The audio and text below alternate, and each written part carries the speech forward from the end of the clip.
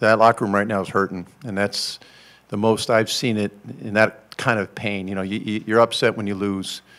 Obviously, you're joyous when you win, but when you lose that type of game, that one's tough. And you know they're pretty down right now. So we'll have our job cut out for us this week in terms of coaches and getting them back up again, and getting their spirits back up, because they're young people.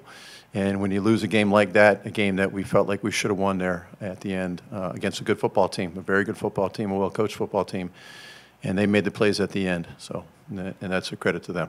You know, guys coming off the street and playing on special teams, guys that are on practice squad were starting on defense. So, you know, to come out and play that hard under those circumstances, and I will never, ever use that as an excuse, because they're good football players. We have a really good locker room.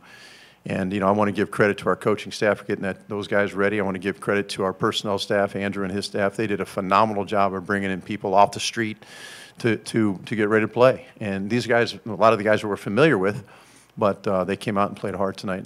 Why do you think it took so long for Nick Chubb to get going? Well, I think, you know, we had a young quarterback who I thought did a good job, and it really came on in the second half. I just think it took a while for the offense to get going, but once they got going, then, you know, we gave ourselves a chance to win.